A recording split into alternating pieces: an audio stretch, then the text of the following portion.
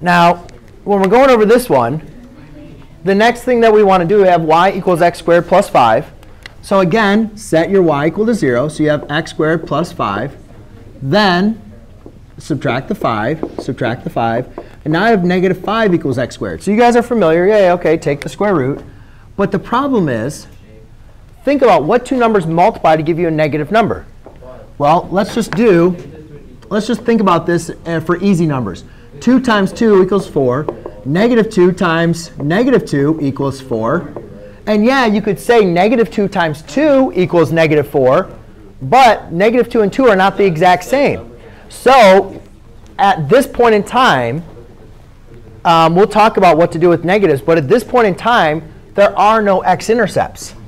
All right? So you're just going to write no x-intercepts.